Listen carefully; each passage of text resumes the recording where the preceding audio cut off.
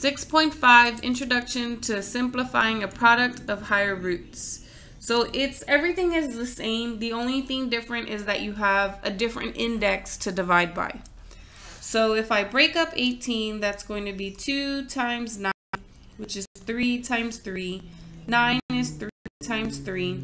So that becomes 2 and then 1, 2, 3, 4. 4 cannot go into a 1 exponent, so that 2 is going to stay put. 4 goes into this exponent 1 full time, so a 3 to the 1 will come out. So the final answer does look like this.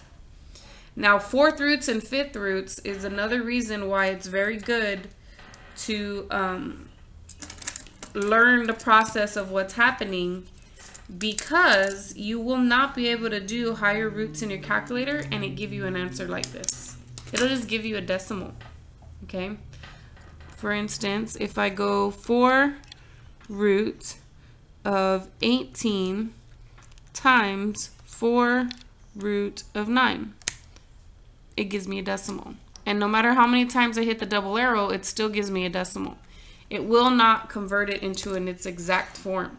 So you really have to understand what's happening with those exponents behind the scenes in order to be able to do a higher root. So they're really making sure that you get the concept down. So for the next example, I have 8, which is 4 times 2, which is 2 times 2. 4 over here is 2 times 2.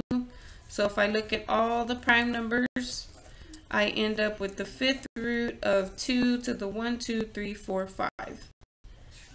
And then 5 goes into 5 one time and nothing left over, so there's nothing still inside the root, which means my answer is just 2. Similarly down here, I could break that up into 2 times 3, but that's already a prime. So if I multiply them all under the same radical, there's 3 goes into 1 0 times, but with that 1 still left over. 3 goes into this power once 0 times with the 1 left over on the inside. 3 goes into 1 0 times with 1 left over on the inside. So it's just going to be the cube root of 42. Nothing actually comes out of the square root in that case. So you really have to work on it and understand the properties, because you could have an example where some part of it comes out and the other doesn't. You could have an example where everything comes out and you have nothing stuck inside, or you could have an example where nothing comes out and everything is stuck inside. So those are all really the 3 different possibilities that you can have, and it all depends on those exponents once you have everything in prime factorization. So make sure you're practicing that concept.